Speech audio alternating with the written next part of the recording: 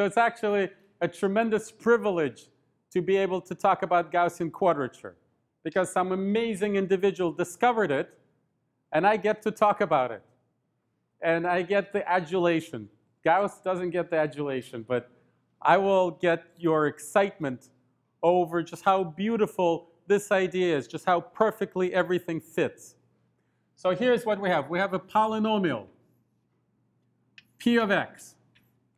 And let's agree that we still have a segment from -1 to 1.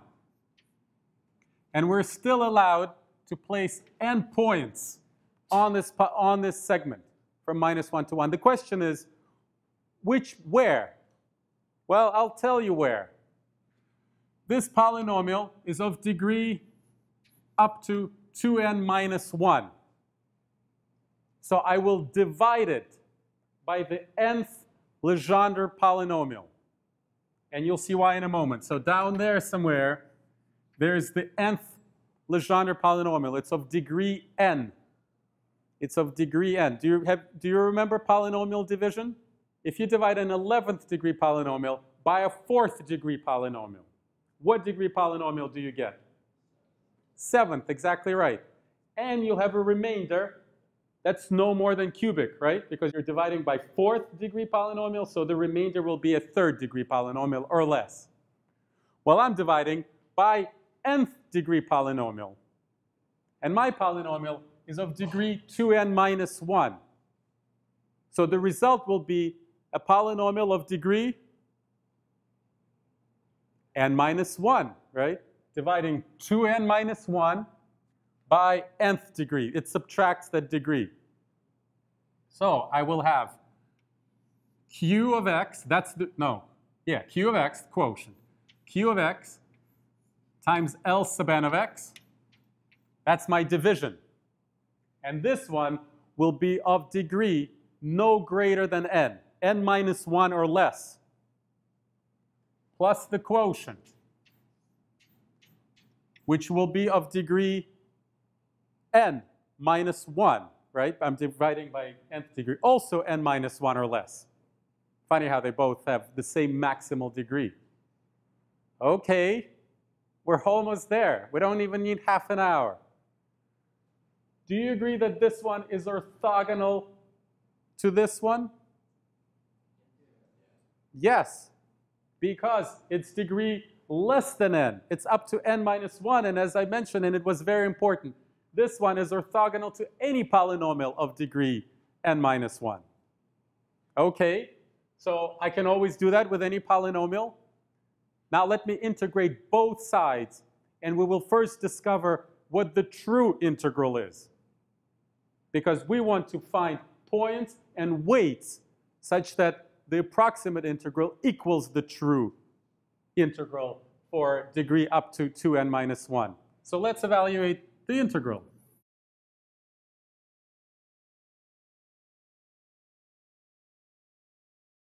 So here's where orthogonality comes in.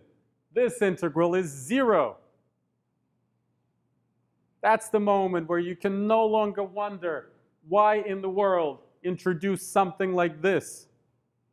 Right? It's only 0 because orthogonality here is considered with respect to this inner product. And the whole business of orthogonalization was happening with respect to this inner product. And now we're considering a problem that has nothing to do with inner products. It has to do with integration, numerical integration. And we have an expression that's precisely the inner product. And for that reason, because this one is orthogonal to all of the ones of lower power, with respect to this very inner product, we know that this is 0. And so the integral of p of x equals the integral of the remainder. Ha! Let's write that down before I explain the ha.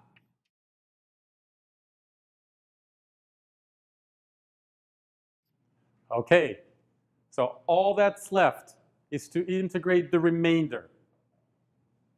Now, I will choose my points here and my weights so that I get this part exactly, and so the result needs to be 0, and I will get this part exactly.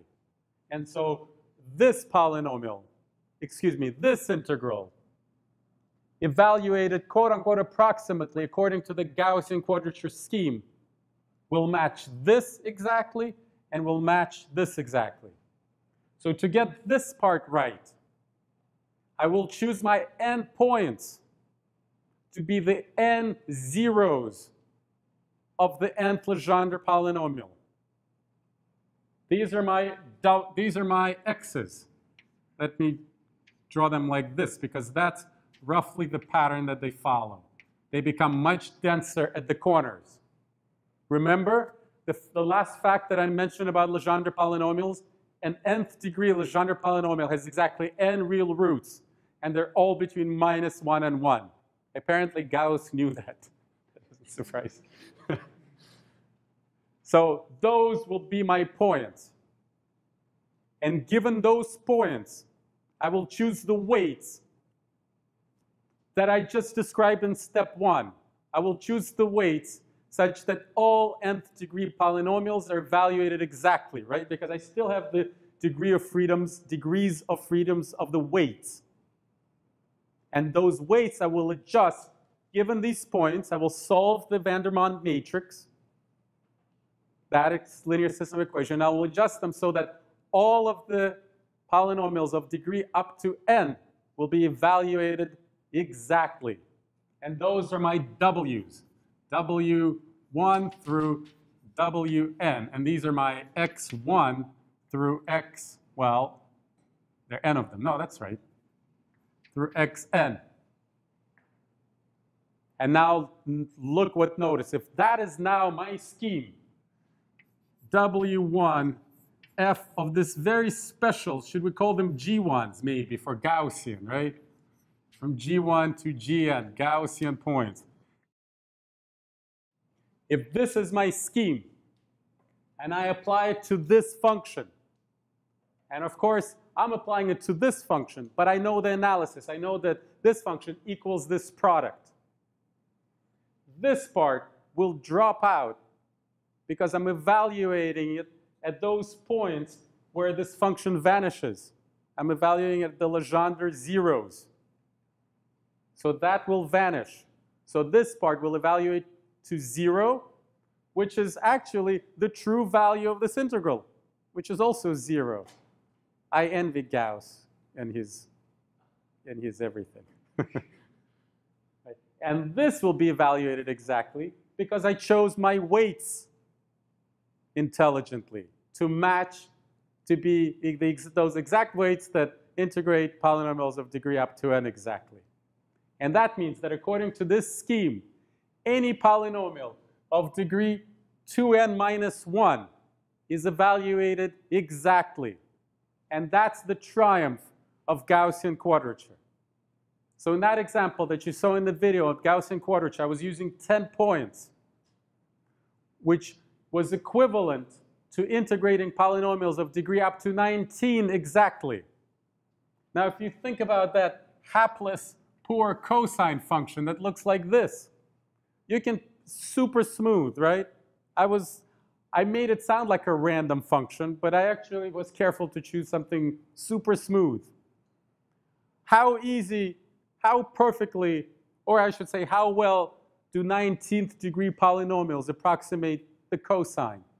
Pretty darn well. And you can get every single feature. So quadratic would get quite a bit of it, and then next to the fourth we'll get it, you know. But when you're talking about in terms of Legendre polynomials, even more vivid, just how powerful you would be, how powerful the method would be at approximating this function. If I had chosen this function, which has more than 19 roots, right, then 19th degree polynomials would not approximate it accurately at all, and then Gaussian quadrature will fail. So in showing off the magic of Gaussian quadrature, I was careful to choose a function that can be approximated very well by a 19th degree polynomial. And that's why it worked so well. And most functions are like that. You have to think really hard for a function that's not like that. That's why Gaussian quadrature is used all over the place. And just as an important note, I will mention that when you pick Gaussian weights, and you use the same van der Monde approach to determine the weights, instead of oscillating like crazy, and I don't exactly know the reason why that is, they actually become super nice. They all become roughly 2 over n. They're not the same numbers. There's a small distribution, but it's a very smooth distribution. So that relaxes that problem with oscillating weights. They're all very nice and positive, typically. And so that solves all the problems. And that's why Gaussian quadrature is used everywhere. It's really an amazing, amazing thing that if you can use it, it's basically better than any alternative because you get so much for so little. You squeeze every drop of power out of every degree of freedom that you have. So that wraps up our discussion of Gaussian quadrature, and you will notice that it was very, very short and sweet. I would have never thought of this. Remember what I said about Gram-Schmidt? Not Gram-Schmidt, yeah, Gram-Schmidt. And I said I would have thought of that. I would have never thought of this. This has the imprint of an incredibly insightful person with not only the depth of the insight, but the breadth and just knowing everything. I mean, that's what being in the presence of a great mathematician feels like. And it's nice that Gauss allows us to experience it, just how everything comes together into a gem. But from my point of view as a teacher, the most exciting thing about it is that it's pure linear algebra. In this case, linear algebra 2. But there's no calculus here. The only thing that matters is that integration is a linear operator. And now, if before I was not apologetic, but I was asking you to please be patient and wait to see the benefit of inner products, that concept, that view of the world, well, now there is absolutely no argument that it's one of the most important and wonderful concepts in linear algebra, and certainly, if for no other reason, and there are many other reasons, deserves the title of the third pillar of linear algebra. All right, that's it.